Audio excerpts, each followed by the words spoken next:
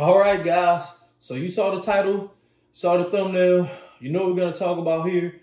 We're here to talk about the brand new caliber that just came out this year, Federal's 30 Super Carry. If you hadn't seen one, that's what the round looks like.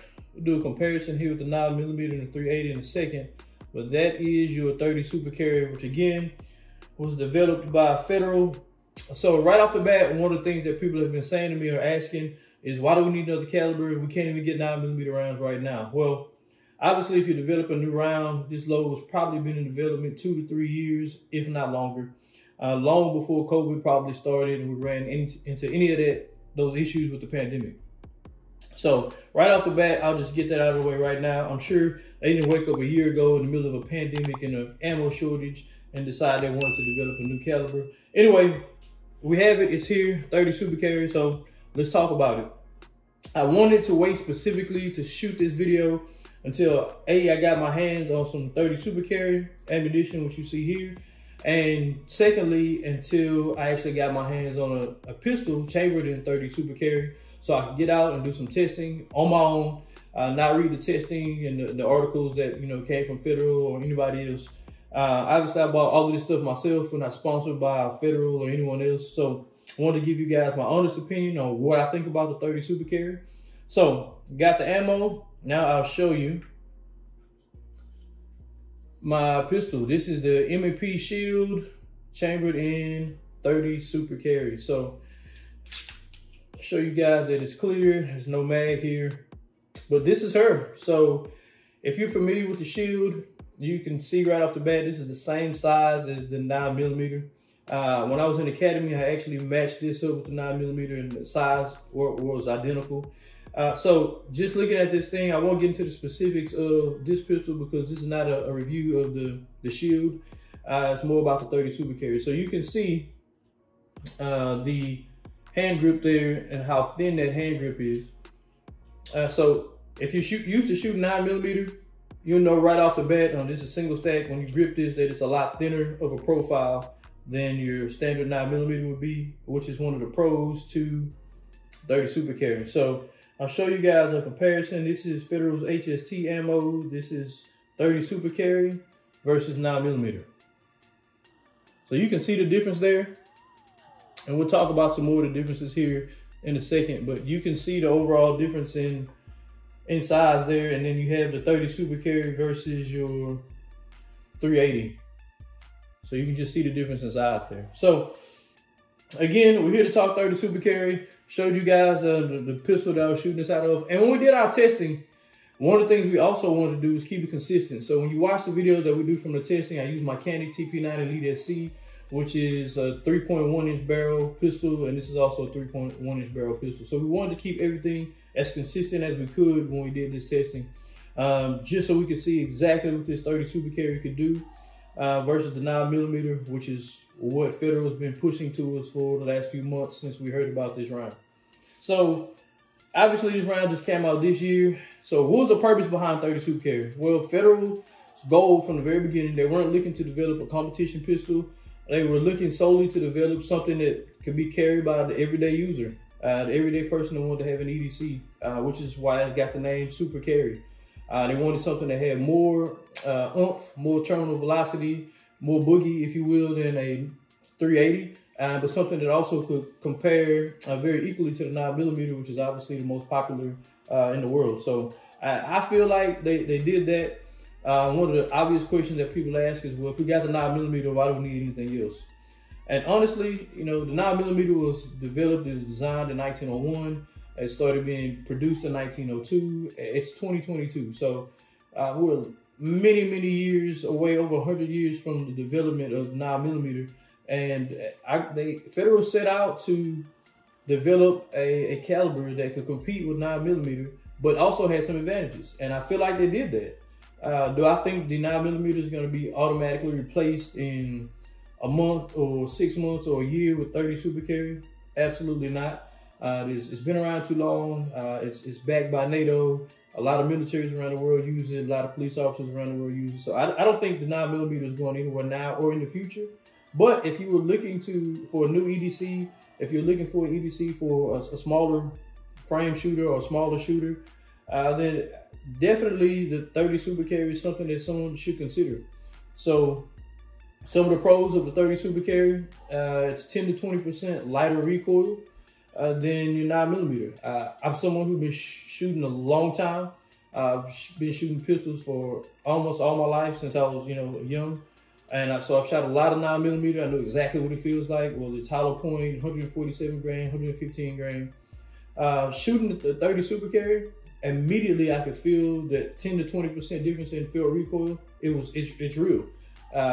Even when Zach, took shots with it, when Jake took shots with it, you can immediately feel the difference between the 9mm and the 30 Super Carry. So what they talked about as far as that being a pro, that's a real pro. The other big pro for 30 Super Carry is capacity. So if you have the same pistol, chambered in 9mm and 30 Super Carry, your 30 Super Carry is gonna have a capacity of +2. A lot of people say, hey, that's not a big deal, but if we're being honest, it probably is a big deal, and those people are probably just being disingenuous, because if you had a 45, a 9mm, a 380, a 22 LR, and it had a capacity for 15, you're not only going to put 13 rounds in, you're going to put 15 in. So, extra 2 capacity, that makes a difference. So, again, if I was, looking for an EDC for a new shooter, a smaller shooter, somebody who wasn't an avid shooter and they wanted to get out and shoot, start shooting every day, or just having an EDC, something someone put in a purse and hopefully never had to use, I'd probably go with the 30 Super Carry over the 9mm. Again, if it was a smaller shooter, someone who's concerned with recoil. Obviously, when you shoot, confidence is everything, and being able to shoot and absorb their recoil and get back on target very quickly is super important, and it goes along with the confidence and being able to hit your target. So let's talk a little bit about some of the numbers between the 30 Super Carry and the 9mm. When you talk about bullet weight, 30 Super Carry, you're going to averaging around 100 grains typically. 9mm, obviously, you can go from 115 grain up to 147 grain, even a little higher. But typically, 115, 124 grain with 9mm. Bullet diameter for 30 Super Carry is 0.312. Bullet diameter for the 9mm is 0.355. Your muzzle energy, this is using Federal's HST, which is what we use in our testing. The muzzle energy for 30 Super Carry is 347 foot-pounds, where your 9mm is 364 foot-pounds, so negligible. Really close there. Your energy at 50 yards, which when we did our test, we were a lot closer. At 50 yards, we'll probably get out and do some testing at maybe 10 yards or a little further, maybe 15 yards also, but that'll be coming. Energy at 50 yards, 283 foot-pounds for the 30 Super Carry. For the 9mm, it was 303 foot-pounds. As far as expansion is concerned, 0.530 for 30 Super Carry, and your 9mm is 0.571. As far as your PSI, it's 50,000 for the 30 Super Carry and 35,000 for your 9mm. Overall case length is the same for both, 1.169 inches, and the base diameter for the 30 Super Carry is 345 or 3.45, and your 9mm is 391. So that's kind of the numbers on both the 30 Super Carry and your 9mm. As far as testing, let's talk about testing a little bit. So what we did is we took Federal's HST and 30 Super Carry and 9mm. This is what we did our testing on. And again, we used Mechanic TP9 Elite SC, which is 3.1 inch barrel. And we used our new EZ M&P Shield, which is also a 3.1 inch barrel. So we tried to keep the testing as consistent as possible. Obviously, you can't get 30 Super Carry in 124 grain or vice versa. So we shot what we had available. These are the same manufacturer, same bullet, different grain weights, and the two 3.1 inch barrel pistols. And when we did our testing, the mushrooming for both of these was identical, and the 30 Super Carry, it held its own. So I will show you the mushrooming. This is the mushrooming from our testing with the 9mm. You can see the mushrooming there. And here is the mushrooming from the 30 Super Carry. Really, really good mushrooming there also. So the testing that we did the FBI's heavy clothing test, and the test results we got were identical. The wound channels for the 9mm and 30 super carry, there was a negligible difference in the wound channels. Looking from the top view or the side view, you couldn't tell which was which. And as far as penetration, the penetration was equal for both. So even though on paper, the 9mm should have won in air quotes, it didn't. When we put the rubber to the road and we actually got out and did the testing, it was identical. You couldn't tell one from the other. The second set of testing that we did, we'll link to that video also. So here is 30 super carry FMJ, and here's 9mm, and this is also the same ammunition, also from Federal, and 9mm, and then 30 super carry. So again, we want to keep everything as consistent as possible. We use the same pistols for those tests. Again, you can see the bullets here for both of those, and 9mm, 30 super carry.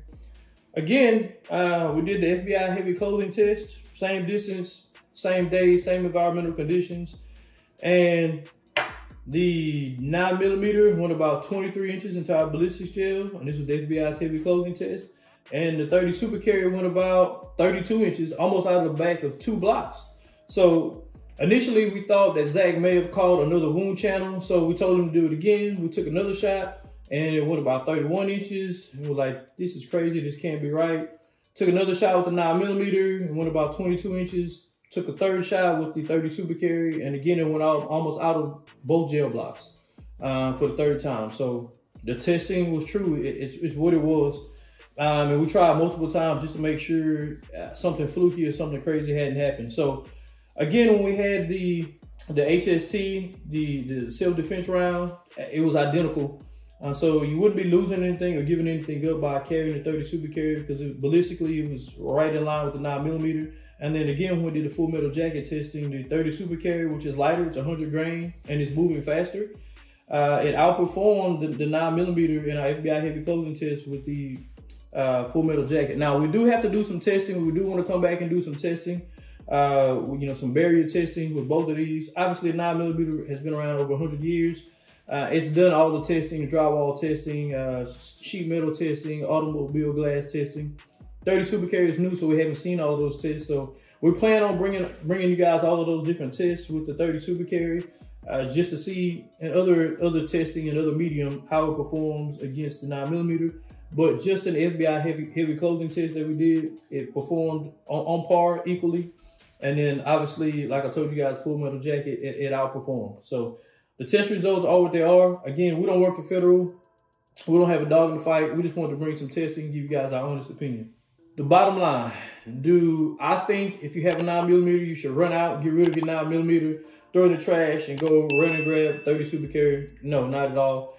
9mm is a great round. It's been used everywhere, used worldwide by various military forces, police forces. It's a great round. It's got great availability. It's not really too punchy for most shooters, but there are some advantages to the 30 super carry. So again, if you're a new shooter, if you know you're buying a pistol or weapon for a new shooter, it's not a bad option. It's a really, really good option from the testing that we've done so far. Ballistically, it was right on par with the 9mm, which is what they touted, they being Federal, and it proved to be true. And again, you got the higher capacity over the 9mm if you have the same size of weapon. So that's our story. That's our wrap here on the 30 super carry. That's where we stand. I'll probably do a lot more testing really, really soon on the 30 super carry because I'm intrigued by it. I like the idea of having something new, having something different to use. So anyway, that's our video. Go down in the comment section. Let us know what you think about the 30 super carry. Let us know if you think you're going to grab one, or maybe you're going to wait and see more testing on it. Or let us know if you just think 30 super carry is a complete waste of time and there's just no place for it. Like I told you guys earlier, I think if it was a smaller shooter, give you guys example, somebody like my daughter. My daughter's 5'5", 110 pounds on a good day, and she's a smaller shooter. She's got small, frail hands, and she's not an avid shooter. I think something like this 30 super carry would be great for her. And I definitely choose that for her over 9mm. That's going to be more snappy and have less capacity. Anyway, that's my spiel. I appreciate you guys checking out the video. I gave my opinion. Let me know what you guys think down in the comment section. We'll have more testing coming for you guys real soon. I appreciate you guys checking out the video. Junior, out.